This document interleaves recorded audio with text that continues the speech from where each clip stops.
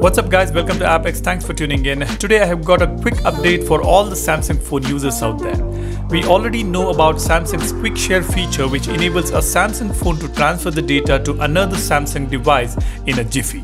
This file transfer happens through peer-to-peer Wi-Fi network established between those two phones. And now Samsung is planning to launch quick share feature on systems running on Windows 10, which will change the way you transfer the files between your phone to Windows PC or from a Windows PC to your phone.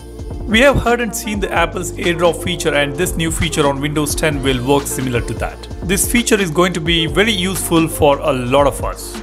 Just imagine you just pick up your phone, open a huge video file and transfer it to your PC in just a few seconds without connecting a data cable. Sounds amazing, isn't it? Samsung has been working closely with Microsoft to integrate some of the features between Samsung phones and Windows PC. We have recently seen Microsoft To Do app, which is a task and reminder app, being integrated with Samsung's reminder app on the phone. Similarly, Samsung Note app is integrated with Microsoft OneNote and Outlook. We have seen how well Link to Windows feature works on Samsung phones, wherein some of the productive features are made available exclusively on Samsung devices. These examples show us how closely Samsung and Microsoft have partnered to offer a seamless experience between Windows and Samsung phones. Now, this recent news about Quick Share app for Windows is quite exciting, and this will certainly make life easier for a lot of us, as there is a huge population who use Samsung phones and Windows PCs. We have seen how quick this Quick Share is, and I have specifically made a video demonstrating how fast 1 GB file can be transferred. In fact, these are some of the clips from that video.